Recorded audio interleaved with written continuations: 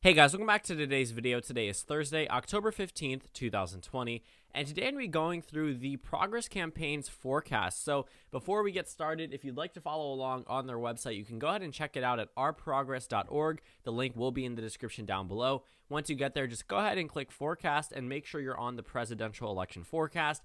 And we're going to cut to spokesperson right now from the ourprogress.org website who's going to talk about a little bit of their methodology. Hey everyone, and welcome to the Progress Campaign's forecast coverage for Let's Talk Elections. First thing is at the bottom left corner of the forecast page, you can download the full methodology, which is a 2-page PDF going over exactly how we build up our model.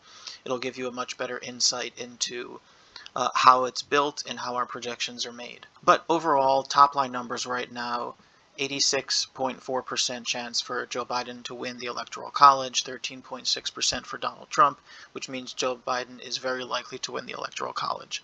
So a brief overview of how we created this forecast. The traditional way to forecast elections is taking an aggregate of polls in each individual state and then adding in different fundamental factors like demographics or economic factors or different fundamental variables. What we have opted to do instead is we actually look at each one of the roughly 36,000 precincts that are in the country, and we use two different models. One is a turnout model, meaning how many people are going to show up and how those people are broken down by demographics. So how many 18 to 29-year-olds are showing up? How many Hispanic or Latinos are showing up? We use voter registration, we use domestic migration, we use different census data to figure out exactly who's turning out. The second model is a voting intention model, meaning how these folks are voting, how 18 to 29-year-olds in Wisconsin are voting, how Hispanic or Latino voters in Nevada are voting.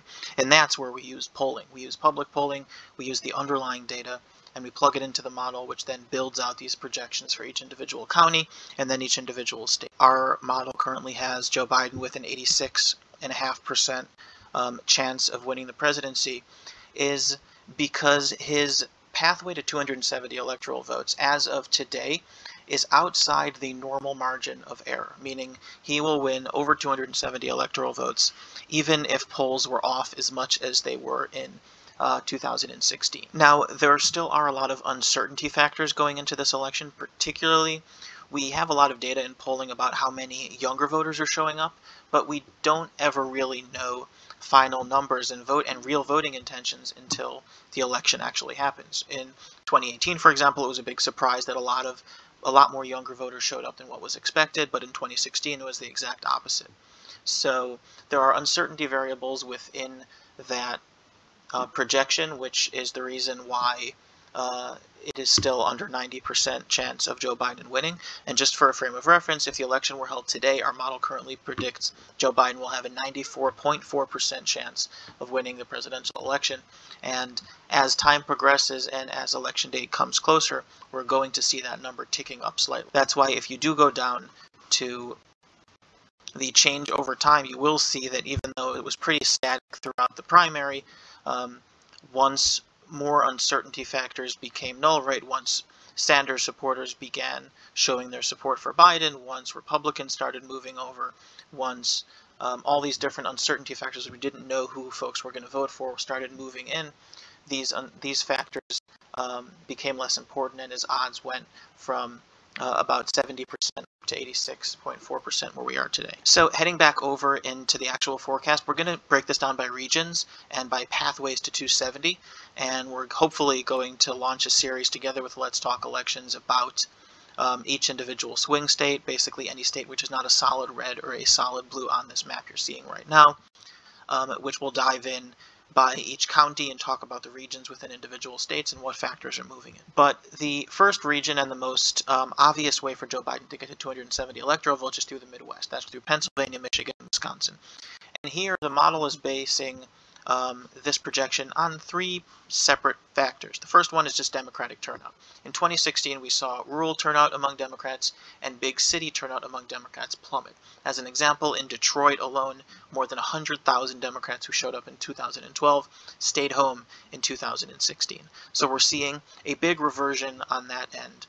going into this election. The second pillar are those Obama-Trump voters.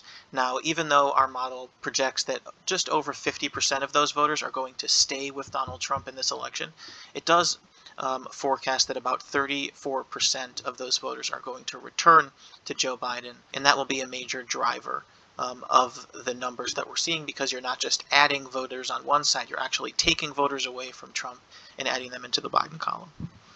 The third one, and it's a perfect segue into the other states and regions, is a suburban swing. This is just the organic trends that we're seeing across the country, where lifelong Republican white voters, primarily in the suburbs, are moving over to vote for the Democrats.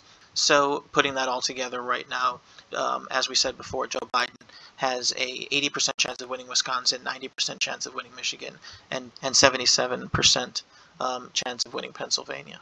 Suburban expansion brings us into the second region that we're looking at, and this is where we find some controversy with other forecasts, because we do project that Joe Biden will narrowly win Georgia, and as of about a week ago, narrowly win Texas. And that's because of this just massive surge in new voters and this swing among voters in the suburbs. So if you look at Georgia, that's the big metropolitan area around Atlanta, and Texas, that's the Dallas area, the Austin, San Antonio area, and the Houston area, as well as El Paso. And another factor which is contributing to these is that you saw those rural Democrats staying home in 2016 actually showing up. And obviously, unlike Georgia and Texas, which are very close, that suburban expansion and population growth is moving Arizona solid. We're going to dive into these other states later on, so definitely look forward to that. But as a brief overview, the states of Florida, North Carolina, Ohio, and Iowa are just very complicated states to project, because it's not just one simple factor which will determine who wins that election. You have to have higher rural Democratic turnout, you have to have high African American turnout and Hispanic and Latino turnout.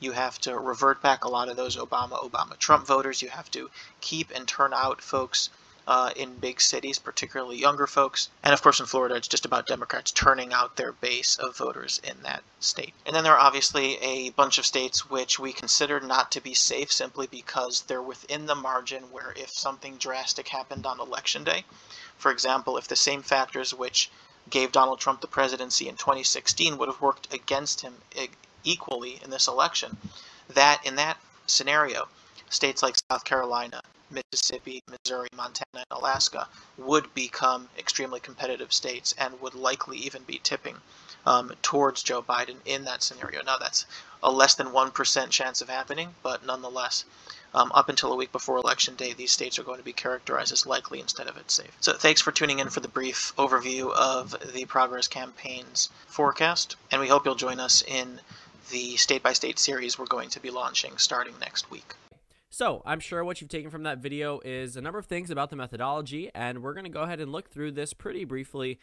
Let's go ahead and get started. So if you want to find the full methodology, it is on the bottom of the page. You just click download methodology. You can go ahead and get it there, go through it. It's a little bit more in depth than what the video presented, but essentially two models, turnout model and a voter intention model. Essentially what they do is take the amount of voters they expect to turn out in each individual precinct and then apply it to how they expect them to vote, and this is where the model comes from. So Joe Biden, as they told you, is outside the margin of error in terms of a chance of winning the presidency. I mean, he has an 88% chance at victory, and the reason why day after day we start to see his election odds expand is because if the election is held today, Joe Biden has a 94% chance at victory, and as we get closer to Election Day, the reason why Joe Biden has an 87.8% chance of victory right now is because they are somehow accounting for uncertainty.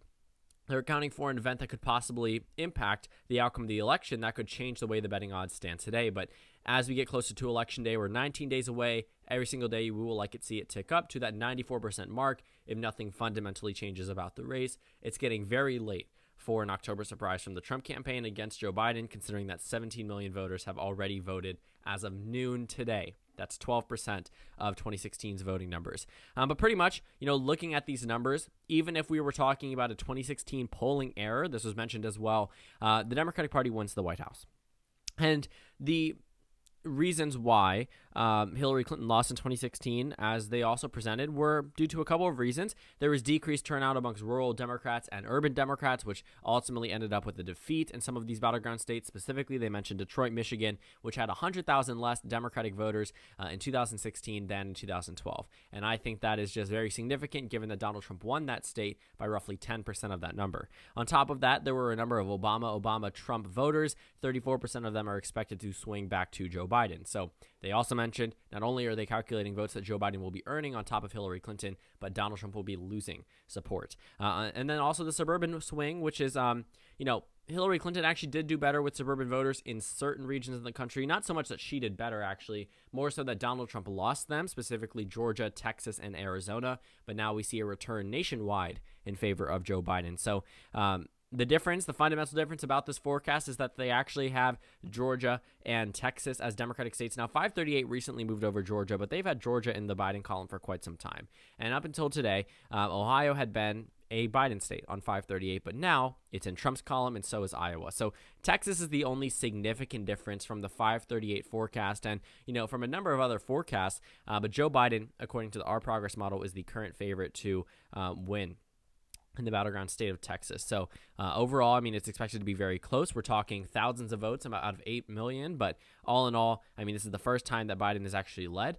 And it is pretty significant, to say the least. So let's go ahead and get back to the presidential model, the national forecast, and then we'll talk about it very briefly. So looking at Pennsylvania, looking at Michigan, looking at Wisconsin, these numbers are not good for Donald Trump. In fact, they reflect roughly what we see on 538. Now, Pennsylvania is a little bit narrower for Joe Biden than what 538 projects, but also, this model is pretty respected, and when we're looking at a number of these battleground states, their methodology is laid out, so you can choose as to whether or not you trust it. But Wisconsin, Michigan, Pennsylvania, according to the Our Progress model, Biden states. In Nebraska, 2nd District, Biden District. In Arizona and Nevada, Biden state. So Arizona is actually a flip from 2016. It went to Donald Trump by 4%. Going to Biden by 3% according to this model. In Maine, 2nd District, Biden is actually the favorite, which I think is pretty interesting. I normally characterize Maine 2nd as a Trump district, but again, I don't typically argue with numbers. And in Virginia, of course, Biden running it up. Colorado, Biden running it up. New Mexico, Biden running it up. And then also, if you've noticed,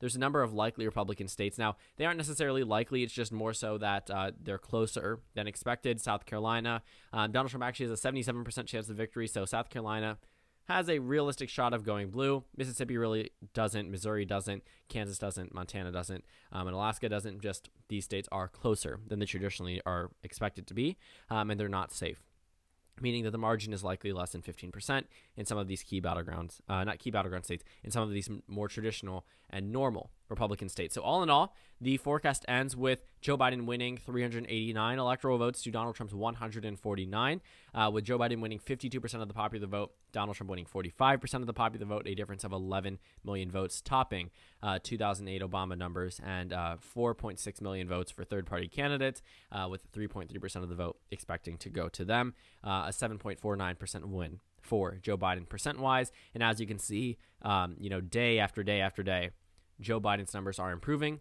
because there's a lot less uncertainty, and we are 19 days away, and nothing has fundamentally changed about this race. So I want to thank the ourprogress.org website for just providing us with this forecast on top of submitting a video to be published on this channel. Again, if you want to check it out, it's at ourprogress.org/forecast. Go ahead and check it out. Link in the description down below. And I want to thank you guys so much for watching this video. Make sure to comment down suggestions below. Subscribe on the left if you haven't already, and check out the Instagram and Twitter. At the bottom left of the screen, there's also a Discord link for you to go ahead and join. On the screen, there's a video you can watch, and then a playlist for my 2020 election predictions. Again, thank you guys so much for watching, and I will see you all tomorrow.